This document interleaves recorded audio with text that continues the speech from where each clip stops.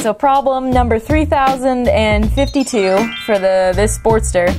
This is how to diagnose a gas leak that's going on as you let off the throttle. I would notice that a bunch of gas would like leak off of the side, and after pulling everything off, I realized it was coming from this little boot right here. And I don't know if you guys can kind of see that little black piece right there.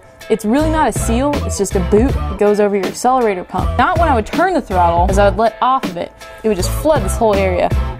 And so what it actually is if gas is coming out of here, out of that little boot right there, it is your accelerator pump diaphragm. Super simple to get to.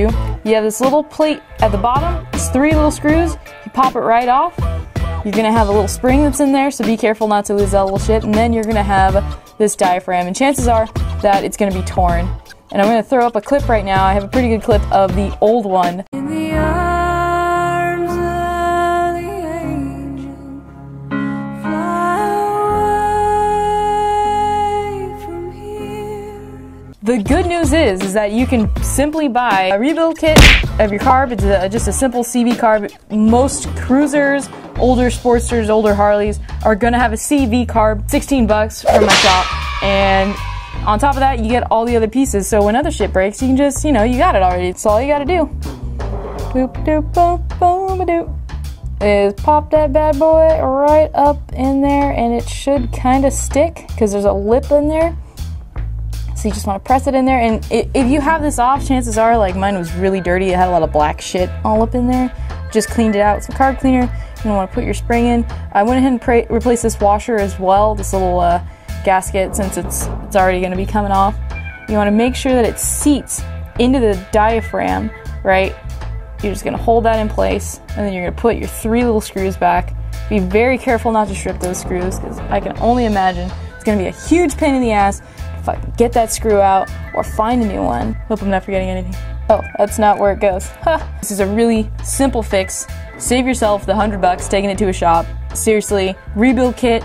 Put on a new diaphragm, especially if it's torn. That's going to be most likely be the cause if it's leaking out of the top of this little boot right here. I'm going to go ahead and tighten these up, test it out, start up the bike, put the air filter, everything back on, and hopefully it won't leak any more gas. So the final verdict is that the bike is 100% more responsive than it ever has been, and I'm pretty sure that this has been an issue a lot longer than I've had the actual leak for. If you know that your carb's pretty clean and you've run cleaner through it and everything like that, and now you can't seem to find a problem, and if a gas leak pops up where I was showing you, then you would definitely want to change that accelerator pump diaphragm. Get it checked out, because the bike sounds fucking amazing. Go ahead and start it up here for you.